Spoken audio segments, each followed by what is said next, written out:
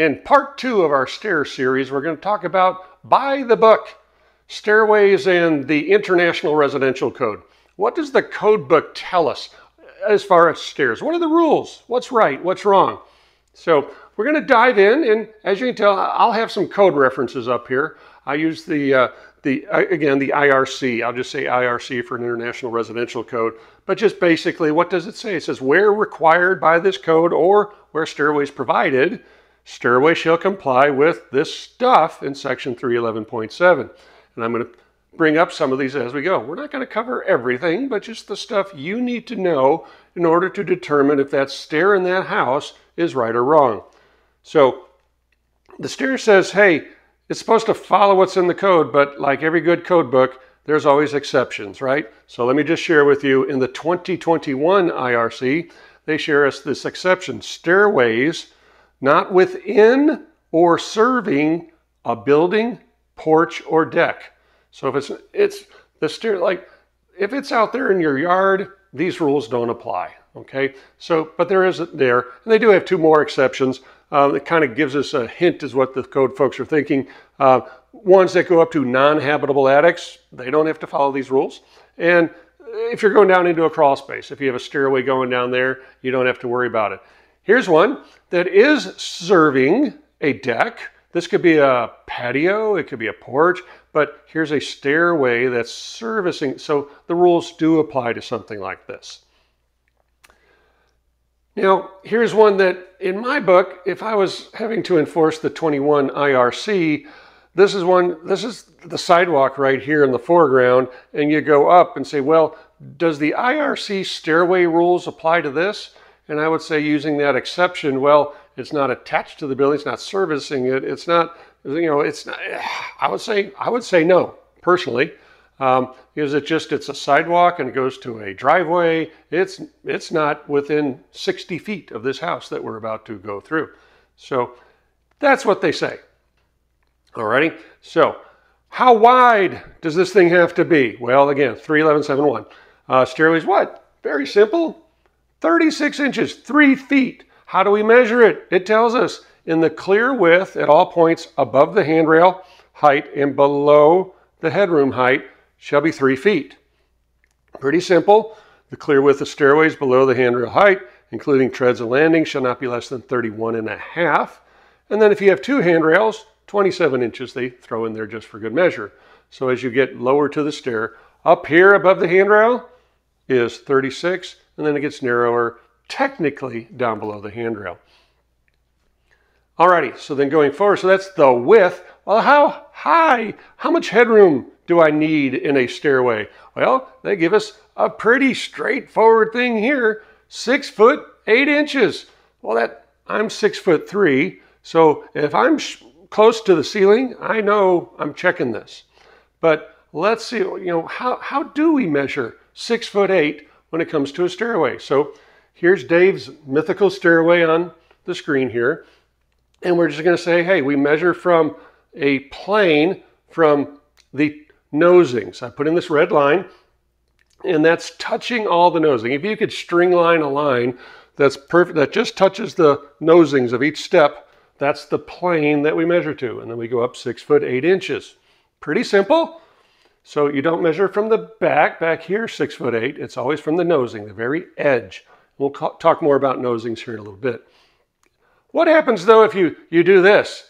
Sometimes the framer will, instead of having a beam on the top plate, he drops the beam. I don't know, for whatever reason, but now we've got an obstruction and it's not 6 foot 8. Yes, a guy like me, I'm going to hit it.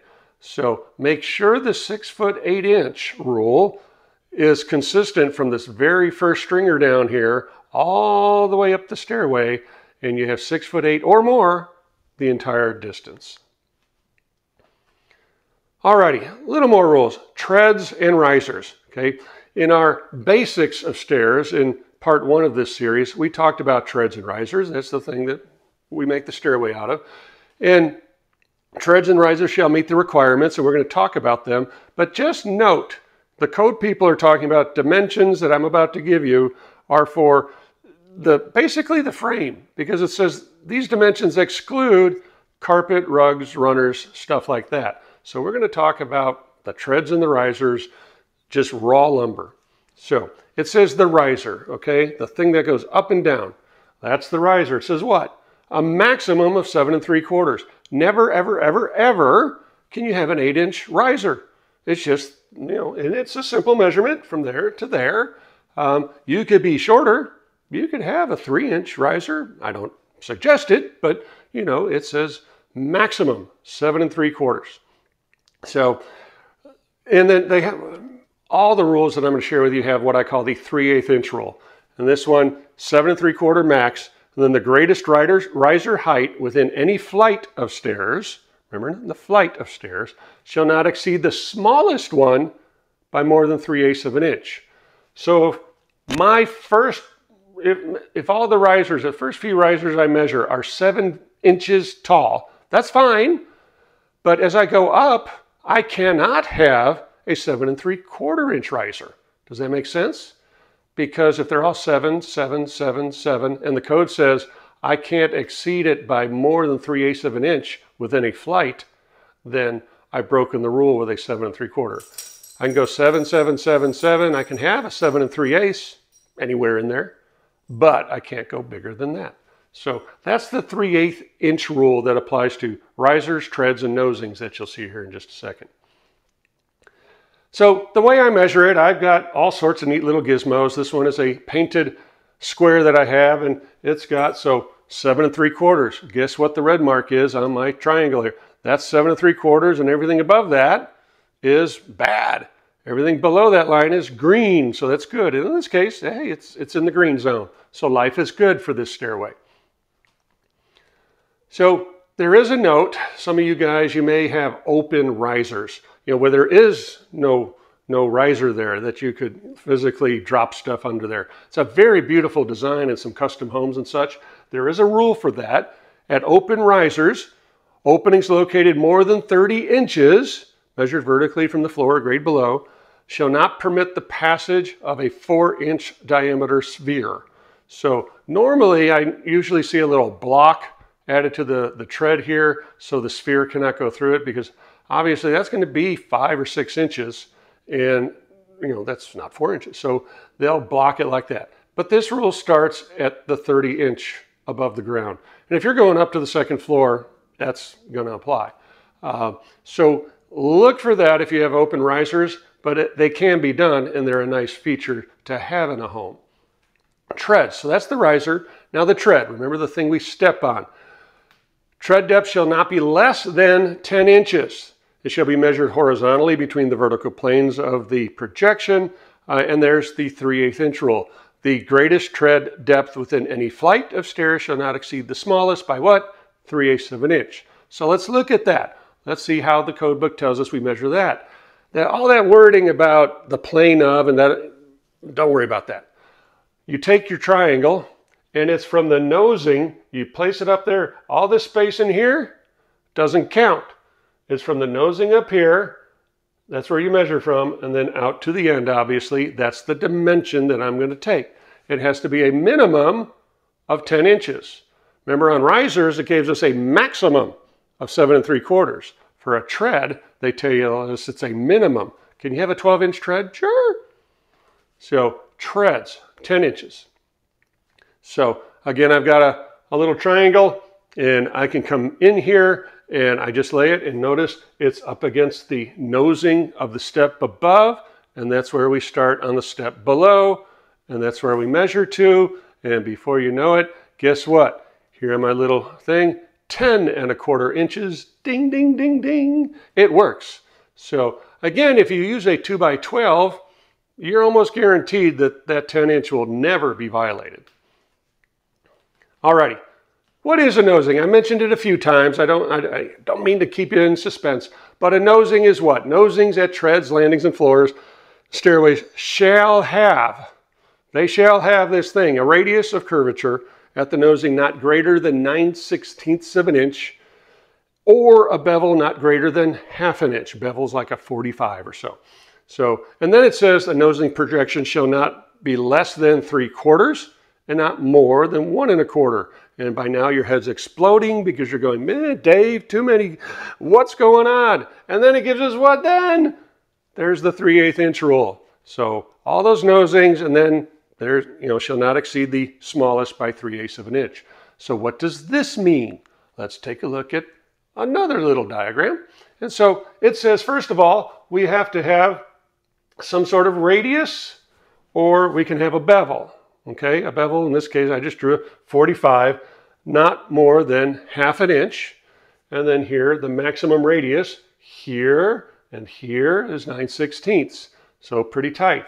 And then it says this overhang here can be 3/4 to 1 1/4 inches with the 3/8 inch little rule there. So these have to be there. You have to have this little thing here with an asterisk that I'm going to show you in just a second, because of course there's an exception, but this is the way 90% of what you do, it's going to be done.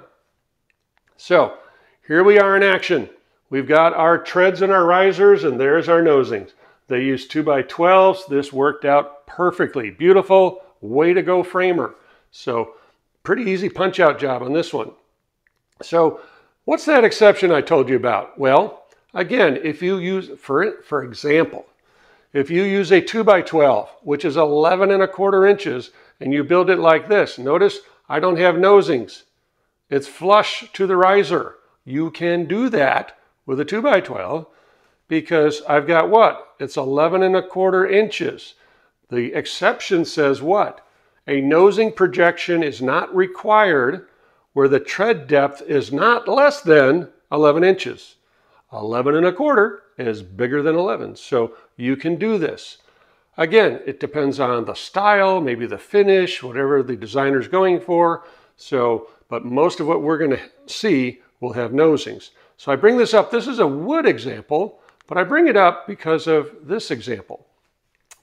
If you deal with any concrete steps, concrete, you're not going to get that little 3/4 to 1 1/4 inch nosing on the edge of concrete. It'll break off, much less you can't form it up and do that. And you're going to have what we have here, just 90-degree corners going down and creating a concrete stairway. That's fine. But as we create our stairway, remember when they form it up, they need to use 2x12s for their forms perhaps, or at least measure it out, because these treads here have to be at least 11 inches in order to comply with code, because I know there won't be a nosing on these things.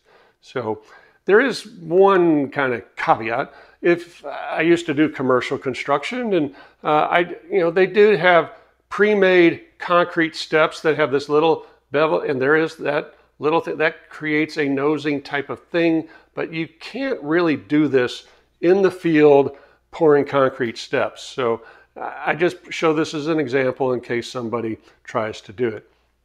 So we've talked about most of the parts and pieces. The code does say, hey, landings. There's just basically 2 rules for landings, and they're in here, but I'll summarize it as this.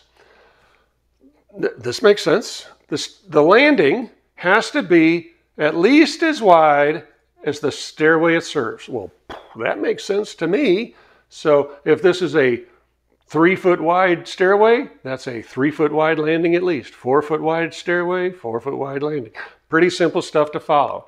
And then the other thing they say is, hey, in the direction of travel, I shall have at least 36 inches to go and step off and do what I ever need to do. So the landing, width of the stairway, 36 inches in the way of travel. So that's it. That's part 2. Doing it by the book. Stairways, that's what the code book says. And hope you learned some things, and we'll see you on the next video.